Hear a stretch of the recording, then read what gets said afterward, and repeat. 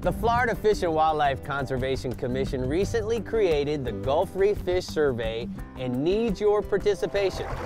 The information you will provide will help the FWC paint a better picture of Gulf Reef fisheries.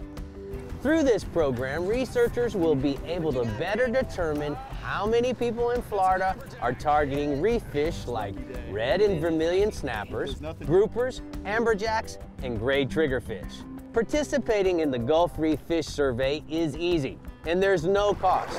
All you have to do is visit license.myfwc.com, click on Purchase a License to add Gulf Reef Angler to your cart.